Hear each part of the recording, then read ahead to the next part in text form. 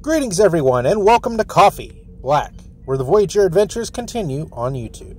I'm your host, Captain Chi, and this is the channel where you get your refill of everything Star Trek Voyager related, from trivia, news, reviews, and more.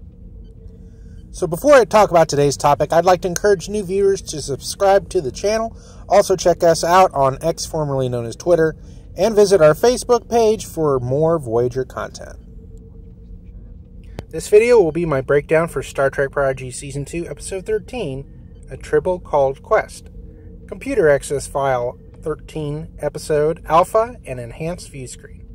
The episode starts with Rock narrating about the birth of a star. Holo Janeway has discovered an M-class planet that has the bosonite needed to help them create a star, so the protostar beams the cadets and Chakotay down to the planet. The crew notice the weird, unnatural state of the planet, and Rock discovers a tribble, a creature first introduced in the original series episode Trouble with Tribbles.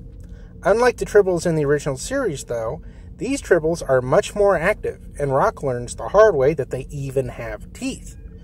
The tribbles run away and gravitate towards a massive tribble, unlike anything any of the crew has seen before. They run from the giant rolling tribble, and Murph manages to stretch over and under a cliff, allowing passage for most of the crew except Zero, who was rolled over by the giant tribble, and Dow, who fell over the cliff but was caught by Murph. Everyone survives the encounter, and Chakotay has Jankum and Zero transport back to the ship. After they beam out, a white Klingon appears from the shadows, warning them to leave the planet or they will die. The crew follow the Klingon to his ship, which he decloaks and invites them on board.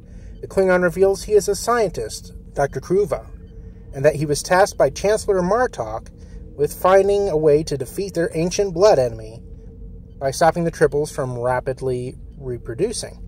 Martok, of course, was a fan-favorite Klingon who appeared on Deep Space Nine and became the new Chancellor after Gowron was slain by Worf. It's revealed that the Klingons' experiments are what caused the tribbles to be stronger, faster, larger, and have teeth. Rock looks at his data and believes she knows how to help him. She also suggests using a retrovirus that would infect the entire tribble population.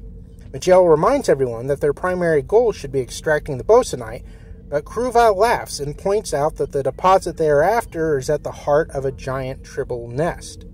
Rock says the nest would be the perfect place for the retrovirus, but Chakotay is cautious and asks the cadets how reliable Rock's skills are. Dow references an episode from Season 1 where Rock prevented a core breach and rebuilt hologram Janeway from scratch, as proof of Rock's competence.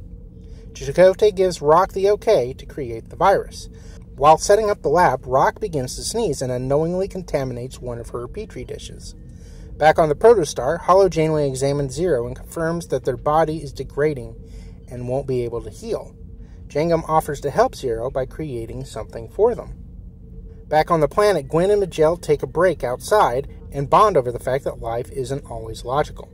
Their conversation is disrupted by screams as the cadets attempt to catch a tribble. Dow eventually catches it, revealing that it isn't a tribble, but some type of hybrid accidentally created by Rock. Elsewhere on the ship, Chakotay unloads bags of quadrotriticale grain that's intended to have the virus. This exact grain was devoured by tribbles in the original series episode Trouble with Tribbles. The cadets find the creature to be very cute, but Rock only sees a reminder of her making a mistake. Dow names the creature Bribble. The crew unload the grain and the tribbles leave the nest and begin eating it. Gwen and Dow set transporter enhancers around the bolinite in the nest, and Holo Janeway prepares to beam it aboard. The tribbles begin to return to the nest after eating all the grain, and as they enter the cave, they end up destroying the pylons, preventing the transport. The rest of the crew enter the nest attempting to rescue Dal and Gwen by firing their phasers, which have little effect on the overly sized tribbles. Kruva wants to fire on the bolinite to create an explosion to kill the tribbles, seeing it as a glorious way for himself to die and maintain his honor. The cadets fight with him and confiscate his weapon. Just as the tribbles are surrounding the cadets, Bribble jumps to their defense and communicates with the tribbles. The tribbles stop and back away from the group, leaving them in peace. In the end of their adventure, Kruva is able to leave with his honor intact because Rock's virus eventually did work, and the crew took the bolinite back to the protostar, and together they watch as a star is born. Chakotay has hologram Janeway set a course for Voyager, And Chakotay says to set a course for home. And there you have it. That is my breakdown and list of Easter eggs for this episode.